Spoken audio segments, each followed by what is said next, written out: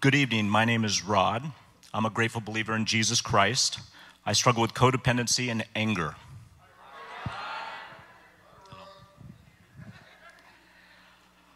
I was asked to give you a brief testimony about my 8th and 9th steps. Let me pray. Dear Jesus, we thank you for this evening, coming together as broken and honest people.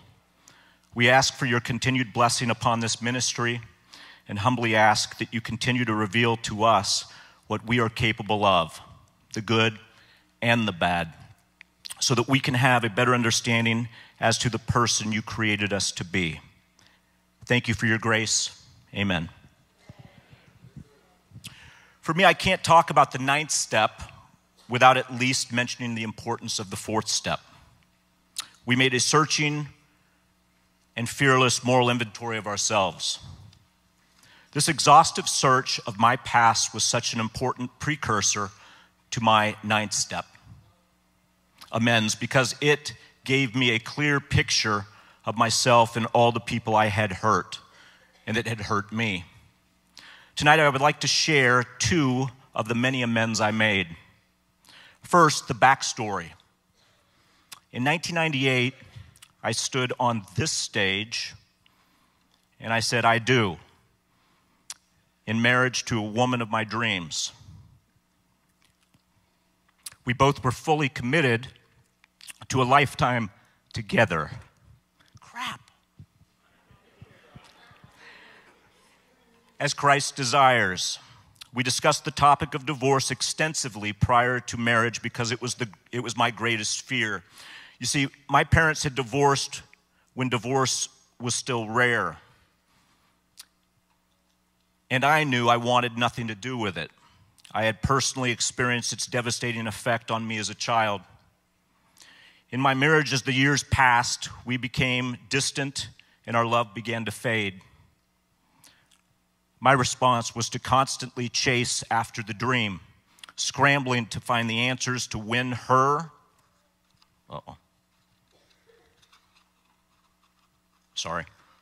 Win her affection and approval as I once had. My answer was to do everything I could for her hopes that I would win her over. I became the codependent caretaker. My wife was a public figure whose work was very demanding. So I spent my days doing the things needed for my family, while in the evening, we often were attending public events. This fed my poor me victim mentality, and this martyrdom fit me like a glove. Over time, I did not know it, but I gave away much of my identity to the pursuit of my wife and the charade of our public persona. It would take time, pain, and recovery for me to begin to see how all these idols were driven by my own selfish needs and wants. This obsession to get my wife to love me caused me to end up with no friends at all, including the one I was chasing the most, my wife. This all resulted in me experiencing extreme anxiety and unhappiness. This began to come out of me in the form of anger as I found myself acting out in ways that I regretted, all the while still telling myself I was the victim. In 2015, I discovered the worst, and before long, we separated, and over time, we divorced. My greatest fears were realized. Now back to my recovery. When I got to the 8th step, my sponsor told me to get out my 4th step and make a list of all the people I had harmed and become willing to make amends to them all. Of course, I had my list in my head of those I would never want to or need to approach. My sponsor worked with me to explore my motives and to encourage me not to avoid anyone for selfish reasons. Inside, I battled meeting with many, desiring to write them a letter or text them instead. How about smoke signals, I thought? Anything but sit with them face to face. There were 2 in particular that were very difficult. So of course, my sponsor said, let's deal with those first. The first was the man my wife left me for.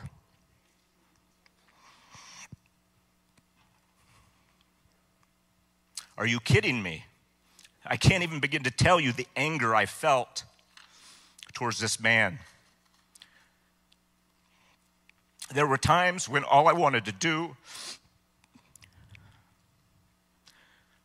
was beat the crap out of him. It took time and recovery before I was fully aware that this desire to harm him hurt me and those I loved. But make no mistake about it, in my anger and acts of vengeance, I could not avoid that I did bring him a lot of pain as I tried to harm him publicly. While my sponsor had empathy for the pain I had experienced, he also helped me to see how it had the power to harm so many. A bitter root defiles many, Hebrews says. We discussed my need to forgive, and we decided that I needed to make amends for the harm I had caused when I played God by avenging the harm he caused me and my family. Together we decided that I would try to make personal amends. I wrote him a letter about the harm I caused him. This helped me flush out my thoughts, and then called and left him a message that I'd like to meet. The call went unreturned. I decided to try and hand-deliver the letter to his office. I drove to Sacramento and sat at a coffee shop and did my Spartzla. If you don't know what that is, see Scott Miller. Preparing myself spiritually and mentally. I didn't know how this was going to go down, but I was sincere in owning my part in making amends. When I was ready, I left and proceeded to his office. I told his staff who I was and was informed that he was in Southern California. Relieved and jumping up and down, I handed them the letter and headed out the door. I was thrilled when my sponsor said he was proud of me, and together we agreed it was over. God had different plans.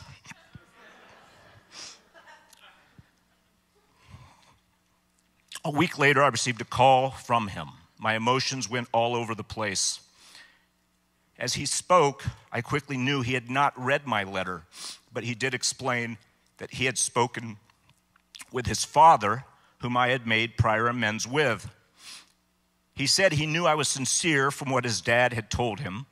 That was obviously very encouraging. This opened the door, so I owned my part and sincerely apologized. He responded that he had forgiven me long ago and that he was appreciative for my apology. As the program promises, I felt as if a huge weight had been lifted off my shoulders. My second story is my amends to my ex-wife. I had forgiven her long ago, but from the position of victim, I had never owned my part in the failure of the relationship and the pain I had caused her. Now I was ready. I called and set up a time to meet. We met at a Starbucks. By this time, I had a better understanding and a clear view of my garbage through the fourth and fifth steps. I was now sincere with my amends as I owned my part and asked for forgiveness for the years I did not love her as God calls us to, gently and kindly.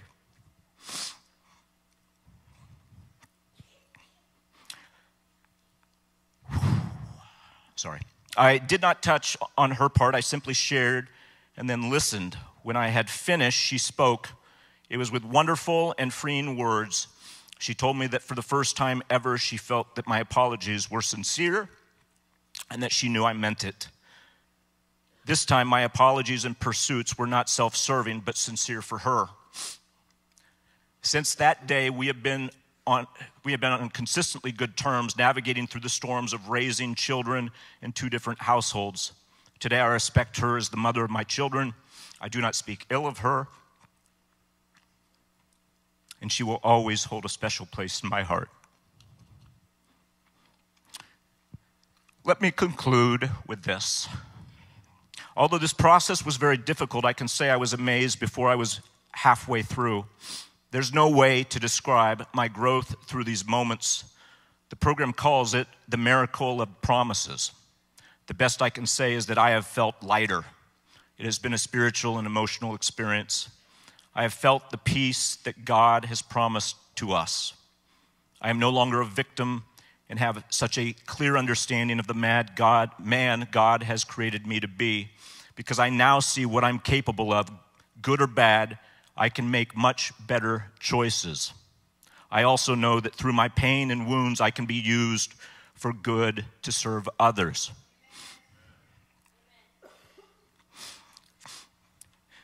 Tonight is a step in that process. If you are having marital issues, work on them by continuing to work your recovery. This will turn your eyes off your spouse and put your focus on your relationship with Christ through the work of the steps with your sponsor.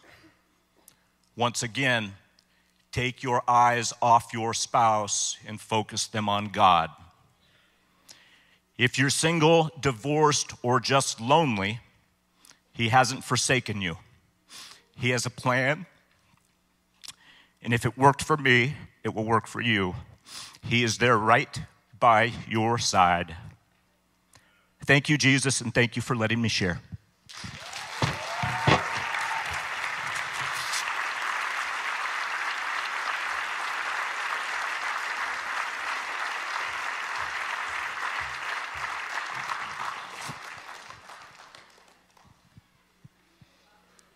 Hello, my name is Lori, and I'm a grateful believer in Jesus, and I'm in recovery for codependency. The 9-step amends process for me was one of true healing in my life and the life of my marriage and children. As a codependent married to an addict, I never took responsibility for any of our marital problems. I believed I was the good one and he was the bad one, and I often would remind him of that. When I worked my steps the first time, I still had a lot of resentment and bitterness towards my husband, and at that time we were legally separated. I never thought I would be prepared to give an amends to someone that had hurt me the way that he had. It could not come from my own power because I couldn't even see past my hurt, pain, and betrayal. I had to completely surrender this process to the Lord and allow Him to work so I can clearly see my part in our feelings and make a sincere amends for the harm I caused. I'm using this particular amends as my example tonight because it was the hardest one for me, and it was the one that reaped the biggest reward. It's not the norm for a wife to make an amends to a husband in a marriage where there were affairs, abuse, and substance abuse. The world standard would say I had no part, but I live by God's standard, and He is my authority. Last week, Scott Miller spoke about forgiveness that needed to come before an amends should ever be made. Amazing to me was how God was preparing my heart for this process. While my husband and I were separated, with a restraining order in place and no contact, I started to pray for him. The prayers were very general at first and came through gritting teeth and not much empathy or compassion. It's all I could conjure up at that time. But I was committed to change, and I wanted nothing less than God's will for my life. I was so broken and ready. As I continued the process of praying and journaling, my heart started to soften. Soon the prayers went from gritting teeth to tears, and not tears of my hurt and pain, but tears of the realization of the harm that I had caused this man. Tears of empathy of what he struggles with. Not any of this came from my own flesh. This is the 12 steps with God's grace and guidance partnering with me. When I got to the point where I could hear my husband's name and think about him without wanting to lash out, but I could honestly say I forgive him, I knew it was time for me to make my amends to him. I wrote a letter, and I sat with him face to face and read my letter of amends. He had also made his amends to me. While we were separated, he was in AA and I was in Al-Anon. He was able to make an amends to me, sober, humble, and honest. This was my second lesson in this amends process. To be able to receive an amends from someone that had harmed me, and to receive it with the same compassion and empathy that I had when I gave mine. When we reconciled our marriage, because of the amends process, we are under a new covenant. This was a brand new relationship now, one that had been healed and restored because of this step and God's mercy and grace. The past hurts are forgiven and amended, and neither one of us live there anymore. This past year, I completed a second step study, and my mother continues to be on my amends list. This is one that God has not opened the door for yet, but again, I am amazed at how he works. I have been able to see my part in this relationship as well, and the Lord has been bringing to my mind some positive memories of my childhood that I am grateful for. I honor my mother in these moments by just whispering a simple thank you. And I know that God is preparing me once again for a difficult amends process. I still have a lot of fear of her. And I know the time is not now, but I will continue to allow God to work. There is a time for everything and a season for every activity under the heavens. Ecclesiastes 3:1. The last thing I would like to touch on in the amends process is that in Al-Anon, we are encouraged to add ourselves to the amends process. I have harmed myself by striving for perfection, and when I would make a mistake, I would put myself down. I would call myself names that I would never say to a loved one or a friend. In turn, when I do this, I am also hurting God as well. He created me in his image. I am his masterpiece. I made an amends to myself and vowed to never put myself down again, and I've stuck to that. This was another huge healing for me. Because of this process, I got my self-esteem back. I have a confidence that comes from knowing I am a loved daughter of the King of Kings, and there's where my identity lays. If we are painstaking about this phase of our development, we will be amazed before we are halfway through. We are going to know a new freedom and a new happiness. We will not regret the past, nor wish to shut the door on it. We will comprehend the word serenity, and we will know peace from the AA 9-step promises. These are not just empty promises. Those of us that have loved ones that's an addict, we've heard enough of those. These are promises that come true in the lives of those who have worked this step. Thank you for letting me share.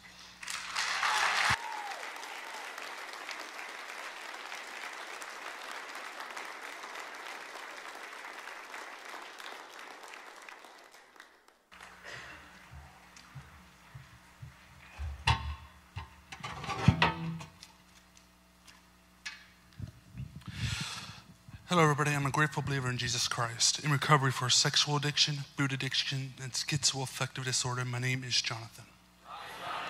Let me pray. Father God, I thank you for this story. Thank you for letting me be blessed, let me be part of it, Lord.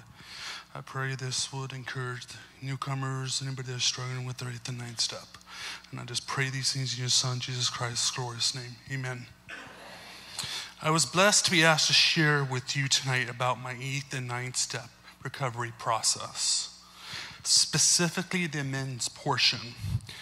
Wow, there are so many reasons that these steps have been important in my recovery. As you'll hear that I truly began to experience the miracle of the promises. They became reality. Most importantly is that I know God loves me because of this, I'm truly able to both receive and give his love. And as a man who struggles with co-occurring issues of mental illness and addictions, this was something I never dreamed possible before recovery. First, I want to say it was certainly not easy to work these steps.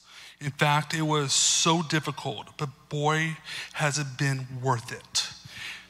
The anxiety was huge, but once again, the Lord was faithful as my recovery brothers and sisters surrounded me. As we worked together, they were so proud of me as they encouraged me and cheered me on. the first experience I want to share tonight was that many of you know that I have stolen from stores early in my life. It would be years before I became aware that how important. I became aware that more important than the article I gained was the addictive rush every time I walked out of a store without getting caught. So when I realized I had to face this step and come clean, this wreckage was not a pleasant reality for me. Working with my sponsor, I realized I needed to go back and personally face the music as I made financial amends with each store. Everything in me was saying no.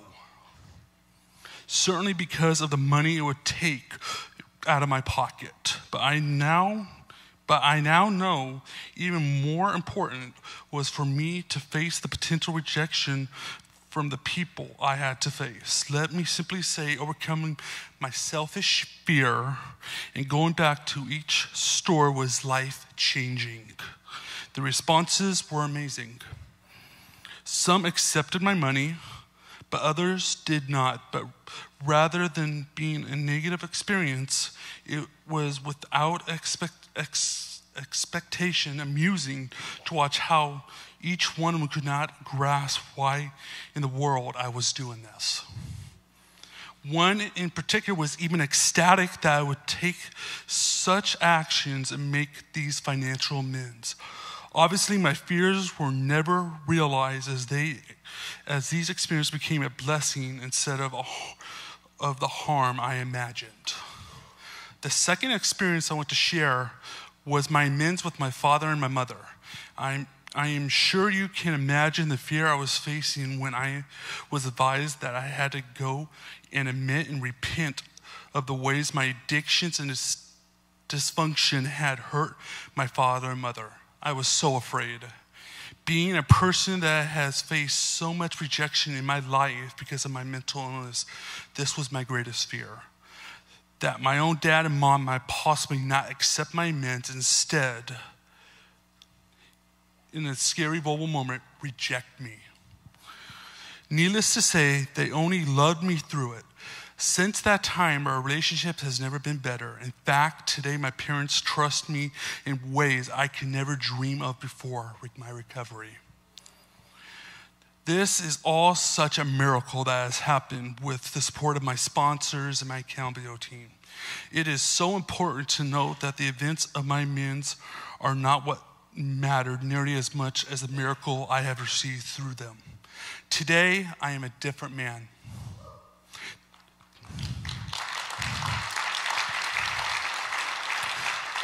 Today, I have been able to experience something new in my life. This has not only given me new freedom from my sexual addiction, food addiction, but it's also helped me stabilize my schizoaffective disorder and my generalized anxiety disorder too. But most importantly, he has given me the trust and love of others because God has done for me what I could never done for myself, and that says he is giving me victory and freedom through these steps so that today I experience love for myself, concern, and caring for other people too. I hope you can share with me tonight what it's like for me as a person who had never before experienced less lived out these gifts. This is a miracle. Thank you, Jesus Christ, and to all who have shown me that love and care. I appreciate every one of you, and thank you for letting me share.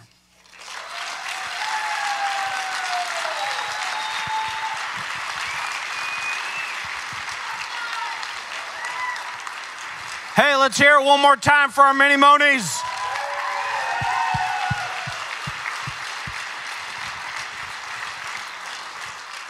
Rod, Lori, Jonathan, thank you guys so much for the road that you walked ahead of us and that you're able to share your experience, strength, and hope with us tonight. Sometimes we're faced with these difficult situations. You guys can be seated.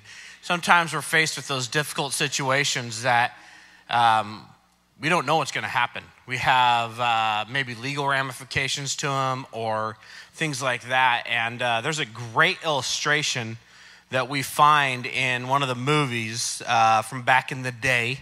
I'm going old school on this, regarding Henry. And if you don't know, or if you haven't seen that movie, it's a movie about a lawyer who's narcissistic and basically power hungry, taking advantage of things, and he wins this huge lawsuit, basically because the people can't prove that this husband admitted that he was a diabetic. And we pick up in this story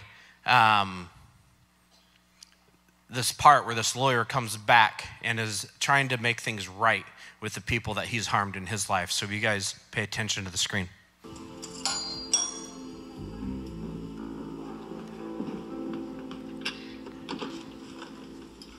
Mrs. Matthews? May I help? What are you doing here? You remember me? We remember you, Mr. Turner. I came to apologize. Are you kidding me? No, I'm serious.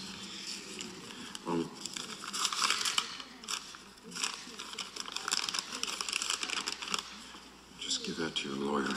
What's this? Your husband did tell the nurse that he was diabetic. It's all in there. I'm sorry. Why? I changed. I guess. Bye.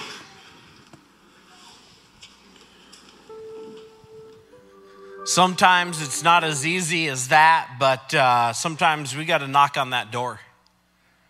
And sometimes we're not always greeted with that friendly face. And being able to give them that letter to say, hey, I'm sorry, is huge. To make things right. And if you don't know what that looks like, make sure you're communicating with your sponsor so you guys know what it means to make things right, whether it be your marriage, whether it be another situation like that, or maybe it's somebody from your past that you need to make that amends. And so I encourage you guys, go through this process, do it right. Don't jump straight to this step. It takes a lot of hard work going through that first, second, third, fourth, fifth, sixth, seventh step before you get to this 8th and 9th step of making this amends. But it's worth it. It's worth it. So I encourage you guys to do that. Let's stand together and let's close our time with a serenity prayer tonight. God, grant me the serenity to accept the things I cannot change, the courage to change the things I can, and the wisdom to know the difference. Living one day at a time, enjoying one moment at a time, accepting hardship as a pathway to peace, taking as Jesus did this sinful world as it is, not as I would have it, trusting that you will make all things right if I surrender to your will, so that I may be reasonably happy in this life and supremely happy with you forever in the next. Amen. Amen.